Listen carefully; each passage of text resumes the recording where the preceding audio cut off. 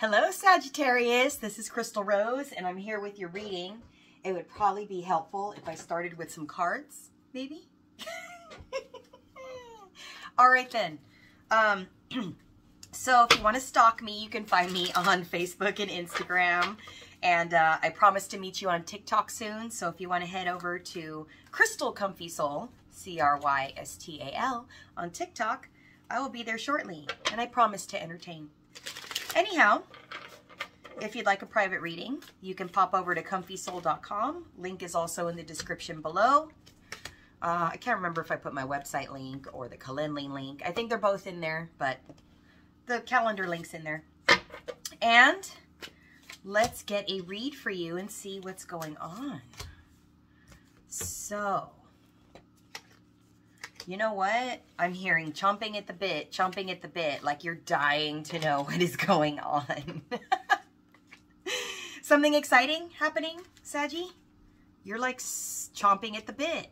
Are you headed towards someone? What are you excited about? You're just chomping at the bit.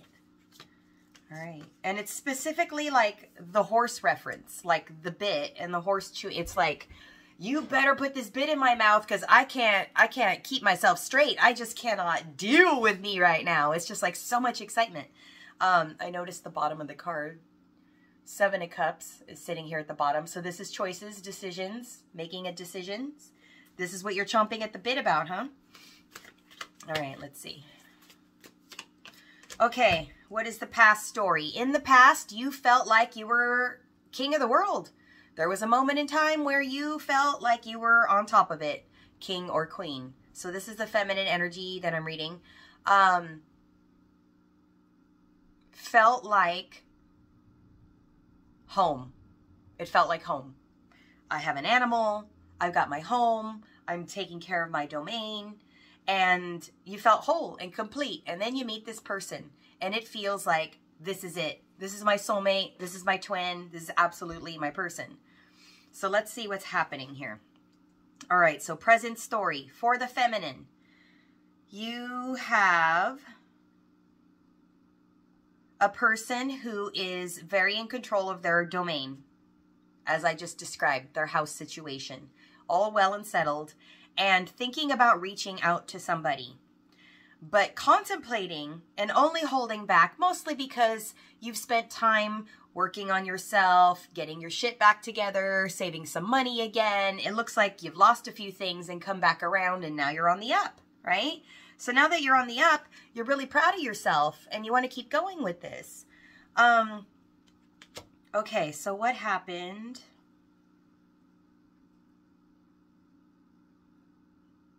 Oh, now you're excited about something. You're excited about sharing this with somebody else. But you didn't do that before. Yeah. There was someone you wanted, but you didn't go after them because you had been so wounded and you'd gone through so many different things that you were actually holding back your feelings and being deceptive about the fact that you're absolutely madly in love with this person. This passionate, friendly, go-getting, personable, fun, amazing person. You knew that was your person and you didn't commit because you thought that that kind of passion can't be safe, can't be good for your money, can't be safe, it's not stable enough.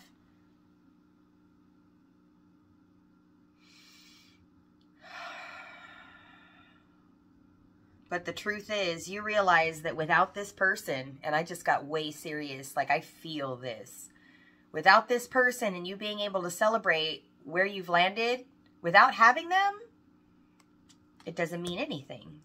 It's like, what's the point? Who do I have to share it with? I need to tell them.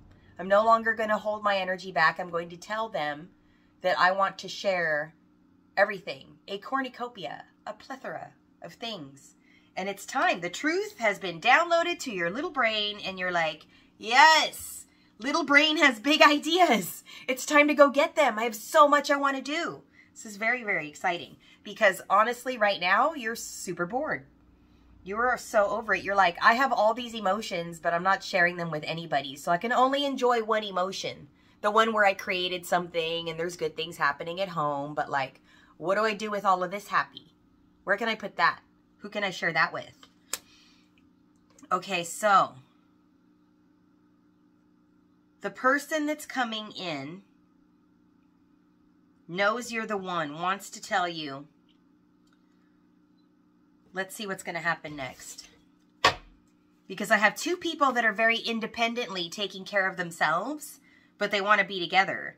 Except this first person, the feminine, the one that I first described, this person wants to be seen by that person. It's like, okay, yeah, I could take care of myself, and I did, and I have, but I've seen that you can take care of business too. You didn't do it with me, but you did it with somebody else. And now that you're done with that situation, in case you didn't know that, they're done with that situation. They want to come back to you because it doesn't mean anything without you. And them playing this game where they're not sharing their feelings is not working. It's just making them, it's like you both know and no one's talking about it, which is kind of ridiculous because this works really well. It's super passionate. There's great beginnings for both of you. You both know how to take care of yourselves. You're passionate people. Yeah, there's no reason you can't move forward. So what do you need to do here?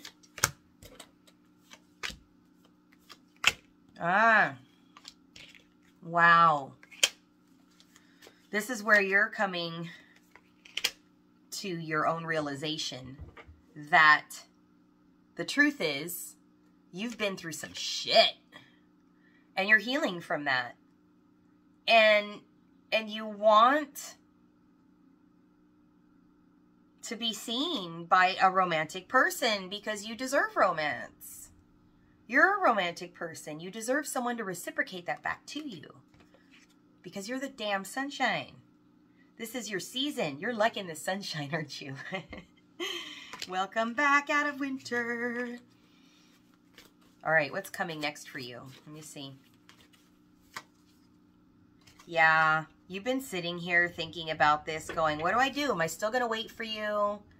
Am I going to go look for something else? Do I just know what's happening and I'm just going to let that happen? Just watch the show?